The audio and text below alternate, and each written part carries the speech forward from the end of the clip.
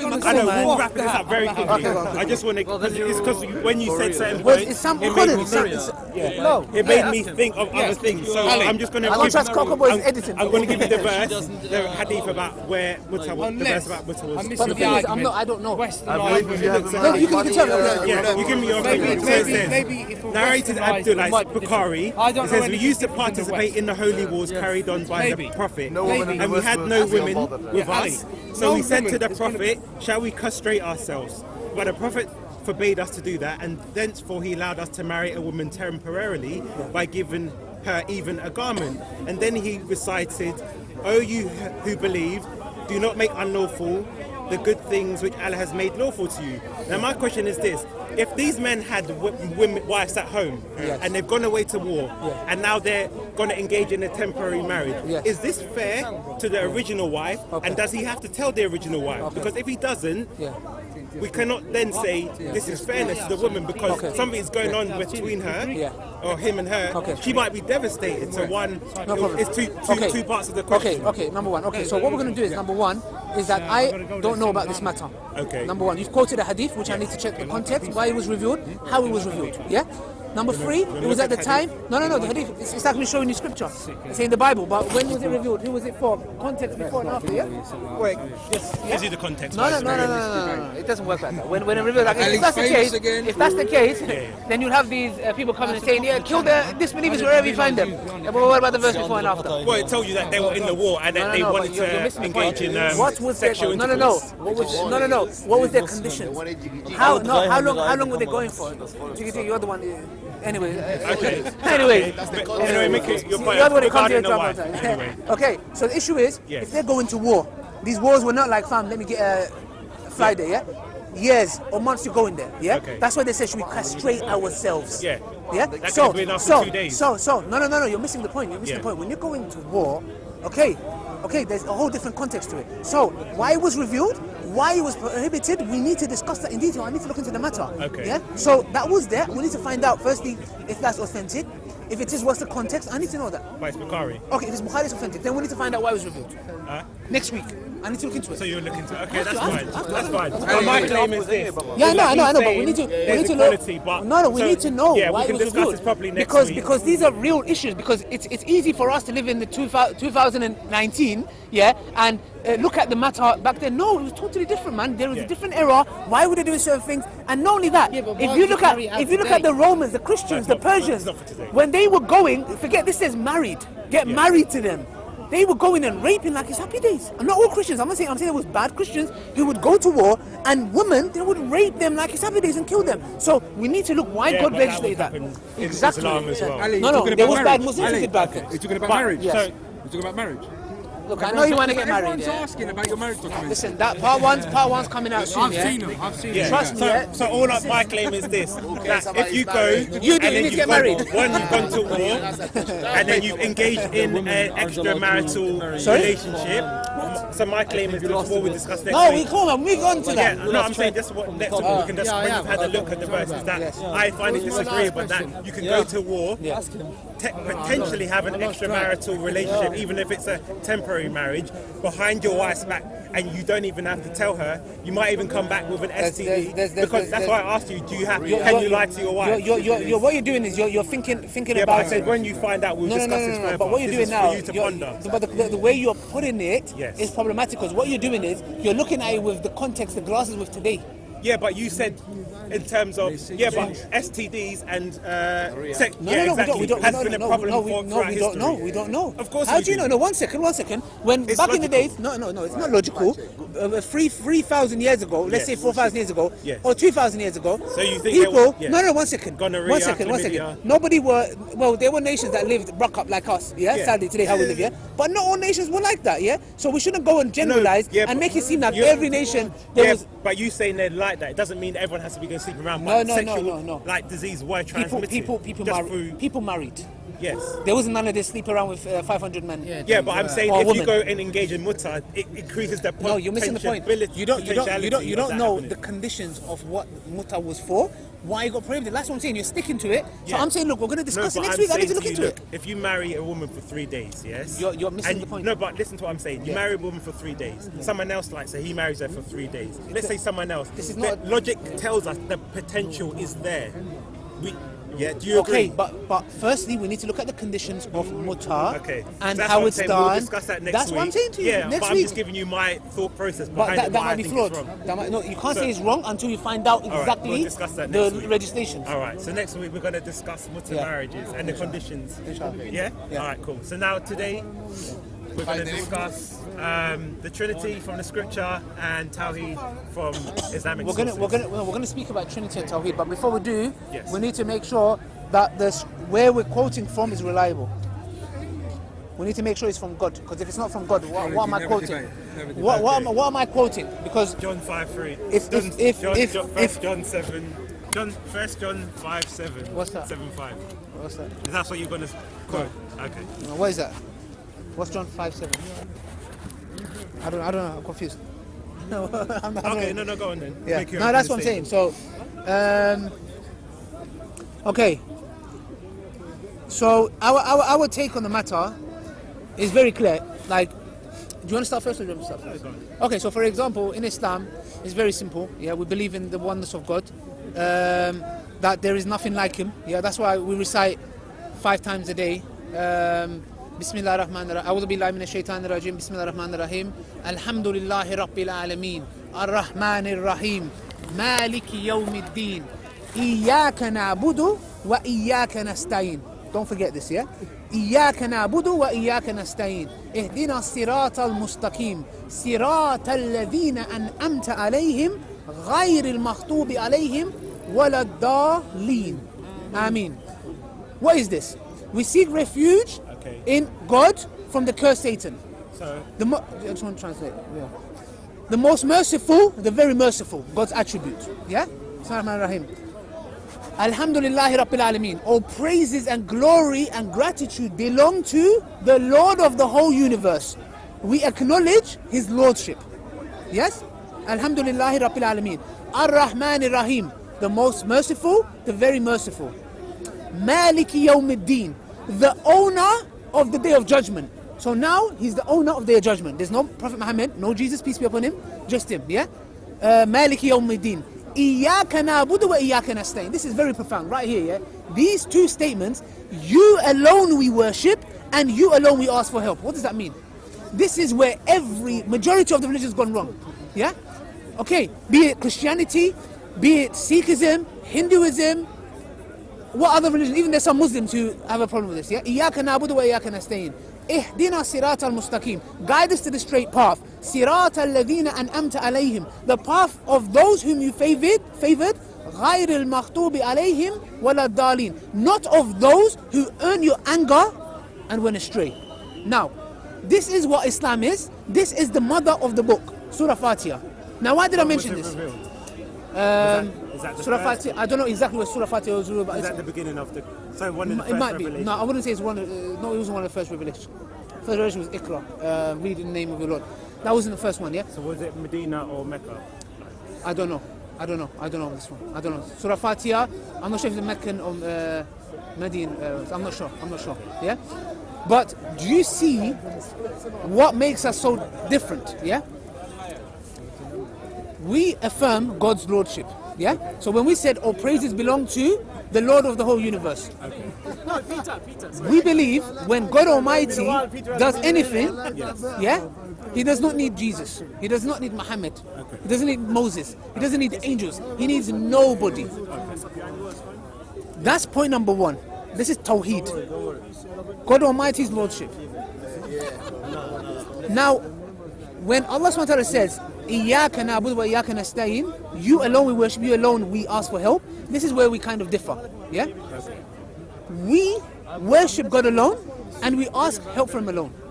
Some people go through Prophet Muhammad, some people go through Jesus, some people go through Moses probably, some people go through Ganesh, some people go through Vinesh, all kind of people, yeah? This is point number 2. We accept his lordship. We single out God. We say God is the one who controls the heavens and the earth. He doesn't need anybody's help to do anything. When we worship God, we single out God. We don't say, oh Muhammad, can you ask God that this? Oh Muhammad, can you help me? No, not Jesus. Point number 2. Last point. Point number 3 is his names and his attributes. Yeah? We know Allah is Al-Jabbar, the most powerful. Yes? Al-Quddus, the pure one. Ar-Rahman Ar-Rahim. Sorry. Yeah? That's his attributes. What is his attributes? Yeah? The only deceiver here is you. Yeah? That's why you can't hold yourself. Yeah? You can't. Yeah. No problem. Yeah. You just that burn in your rage. Yeah. I'm sorry. He can't hold himself. Yeah. So his lordship, we affirm. We single him out in worship, and we affirm his names and attributes. He's the most powerful, the all-knowing. This is Tawheed. What do you have to offer, and where are you offering it from? That's what I want to know for the people. Okay. So can I ask just some questions just in regard to what your statement is, and I'll go on to the Trinity. Yeah, sure. Yeah. So obviously I asked him about the revelation of Surah Al-Fatah. Now what I've noticed in the Quran, because the Quran says Allah gives clear guidance. So you can have, for example, Al-Imran 370 where Allah... Oh, you're going to the verse? Al-Imran, yeah? Okay. What verse? 370 or 70? No, I don't think there's 370. Surah Imran doesn't have 370. So 70, yeah. Yeah. Okay. For example, here it will say, "O people of the scripture." Yes. Allah's asking a question, yes? Yes. Okay. I'll give you another surah. If you go to 297. Which one? Imran? No, to Baqarah. Surah Baqarah, yeah? 97, yeah? Yep. Yep. For example, it will say, whoever is an enemy to Jibril. Yes. See, that's the first. So I could recite other verses, but what I'm trying to say is basically when Allah speaks in the Quran, he gives a command. For example, say, cool. Or, so when we go to Surah Al-Baqarah, because you said, in the name of Allah, most gracious, most merciful, praise be to Allah, the cherisher, most gracious, master of the day. So my question is, because I find that when Allah talks, he gives a very clear command. So when he says, for example, it is you who we worship and you who we ask for help, yes. I have to ask, who is Allah talking to? Okay. Because Allah is talking in the third person. Yes. And I cannot see anywhere in this where Allah is giving an instruction for, because this is a recitation in your prayer. Okay. Like you recite it as a prayer. So yes. how would you then know this is a prayer? Because it seems like Allah is speaking to someone, but that is other than himself. Because if he's saying, guide us to the straight path. Yeah. It is you who we worship, you who we ask for help.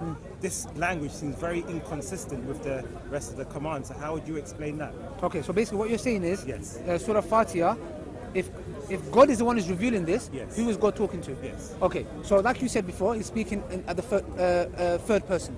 Okay. Yeah? Okay, so he's saying, he's revealing it to Angel Gabriel. And Angel Gabriel is bringing it to Prophet Muhammad. Yeah? Okay. So this is not the only thing that we recite. The whole of the Quran we recite. But then where's the instruction for Muslims to recite it? Of course, this is... because you do it as a prayer. No, look. So for example, that's why I gave you those two verses examples. No, the whole Quran we recite. Okay. The whole of the Quran, like you know in Ramadan, yeah? Yes. So in Ramadan, usually the most mosques, they finish the whole Quran off. Okay. Yeah, so they have an aim. We're going to finish the whole Quran off by the end of Ramadan. Yeah? So they'll recite the whole Quran. They'll start from Surah Nas to Surah Fatiha, or they'll start from Surah Fatiha, yeah? So this is everything that God Almighty has revealed, we recite it. So God Almighty here is telling us what to recite, yeah? So when he says, when the name of... Because, for example, what I'm trying to say is like, the Quran, for example, is like stories as well, like Moses, Bani Israel, and there'll be certain things that are given specifically to the Muslims, or as I gave you the verse where it says, tell the people of the book or whatever. Yes. So then, how is it this verse? It seems because the Prophet, look, this is the reason why the Prophet ﷺ was sent. Because when Aisha radiallahu anha, when they asked her about the Prophet ﷺ, he said he was the walking Quran. Yeah? Like his actions, his behavior, what he did is the Quran. Yeah? So what he teaches us, like the Prophet, peace be upon him, his appearance, his silence, his orders, there's 4 or 5 other stuff, yeah? That's everything that we take from him. So when we say the Prophet was silent, okay, why was he silent? What do we take from that? His appearance, beard, like you, yeah? Inshallah, Allah guide you to Islam, yeah? We got a beard, yeah? Okay. So the way we use maswak, the way we dress, everything is from the Prophet, peace be upon him. So the Prophet, peace be upon him, is telling us and teaching us to recite this in our prayers. And this is a common thing that's known. I don't know, I'm trying to, if that makes sense. Yeah, but that's what I'm saying. It may be a stigma, but everywhere else it's specific. Because if, No, Allah, yeah, look, if the Quran is eternal, Detailed. yeah, and Allah is speaking in eternity, and then it's being jotted down in Yes. the eternal Quran and then given to Muslims. No, Because, what do you mean eternal Quran? well, the Quran is the eternal word of Allah, isn't it? Yeah, his speech. And then, yeah, exactly. Yeah, And then but this here. This was also in the eternal tablet. So maybe The not Quran, the eternal. the Quran is the speech of God. Yes. Yeah, but this is the writing. This The is the eternal writing. tablet. Yes. Yes. So it's also written on the eternal tablet. Yes. Yeah, that's what I mean. So then it obviously it's given to the people. Yeah. As well. So Yes. we It's see. recited to the people. Yeah. So we see Allah communicating with people and giving them instructions of what to Yes. do and when. Yeah. But then we see, because obviously this is like a prayer that you have to incorporate. Surah Al-Fatiha is one of the. Yeah, all of you it. have. Now this one is a must. This is Yeah, fard. exactly. This is the pillar of Yes. Salah. Yeah, exactly. It's a pillar. With this, there's no Salah. So, but then where do we learn this is from within the Quran that this is an instruction for it to be The your Prophet pillar? ﷺ has told us. The Prophet ﷺ has taught us the prayer. So, for example, one of the pillars of prayer is that you have to stand up. One of the pillars of prayer is that you say Allahu Akbar before you start. Surah Fatiha is one of the other pillars. Going into ruku is one of the pillars. Getting back up is one of the pillars. Going into sajda is one of the pillars. Yeah. So these are everything that's taught. That's why the Prophet came and taught us. Otherwise, the Quran would have been a very long book. That's why when the Quran is revealed, the Prophet, peace be upon him, knows what was revealed and why it was revealed. So that's why when certain people, Christians, come and say, "Oh, in this Quran it says kill them wherever you find them," who understood it like that? Yeah, but You get it? I would say, because from a Christian perspective, Yes. For example, like you know this whole thing about who does Allah pray to, who Allah sub. But that's what I'm the- trying yeah. to say is, for a Christian, Yes. this seems as if Allah in eternity is speaking of something other than Him, rather than Not saying, really, not really. rather than giving a command to say, tell the Muslims, as we see in other scriptures, Yeah. to tell the people of the scripture to do this X, Y, and Z. Where it seems like everything Yeah, but else. then I can say that's like God telling himself. Tell the people of the scriptures. Innit? Can I not say that? If I was going with your argument, Yeah, but I would if say God is saying, tell the people of the scriptures. Who's he talking to? Well, he's obviously he's No. telling Muhammad. But because the it's thing been- is, yes. look, if we go to another verse here, so for example, their situation is that of a man who he's not ordering anything. He's just telling us a story. Yeah, so information. Yeah, but so the- then if we take Surah Al-Fatiha as the same as information, that No, it's information. But the thing is, us reciting it, Yes. and the information it is information that we're reciting. What's the problem? yeah, but then you're reciting what Allah speaks. Yes. So for example, That's the whole Quran. like that whole verse, you could be reciting information about Bani Israel. Yes. About Yeah. Moses. Yeah. That's It fine. can be even It's the one- informational purposes. Yes. So you're learning, but then you're when Allah is saying it is you, if for example, if I said to you, recite this, and I'm telling you this is how you recite it, then I say, But that's the this- Prophet's job. Yeah, but that's what I'm saying. That's why I'm asking, where is Because the Prophet ﷺ has taught us. the instruction from Allah that No, this but is why do you think he sent his prophet? okay? He sent his prophet for a whole purpose, to tell us this, to tell us what does Surah Fatiha, why we should recite it. Why Surah Fatiha? Why not Surah Ikhlas? Why not Surah Nas or Surah Baqarah? Why? So why Surah Fatiha specifically? Yes. Why ruku? Why ruku? Why can't I go like this? Why can't I do this? Why do I have to do this? Why? So the thing is, the Prophet ﷺ, he's told us what to do. That's why Allah SWT says to obey the messenger. But then how come Allah is not instructing it? But then I'm trying to say, how does this go with the Tawheed and Trinity issue? Because right now, your argument is Yes. that why isn't Allah saying, I order you to recite this? But our argument was Yes. Trinity and Tawheed. Yeah, because it just seems the language seems that Allah is referring. But- Because obviously it comes down to this. But it's just saying to me, like, you're saying, Yes. okay, I preferred.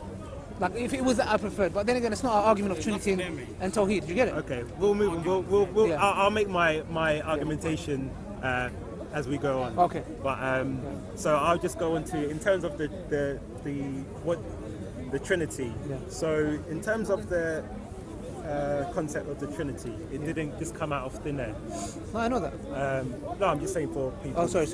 understand it, because many people think that the Trinity is something that was invented by the Nicene Creed.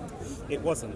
So it was something that was clarified during the Nicene Creed, but it wasn't taken from Roman paganism, it wasn't taken from the Church Fathers didn't invent the concept itself. So we have to look at why Christians believe Jesus was God, because it wouldn't make sense that they just took Jesus as God because he was doing miracles. Because Moses did miracles, Elijah did, many prophets did, but no one ever took them to be God. So we have to ask him, was it just the miracles that proved that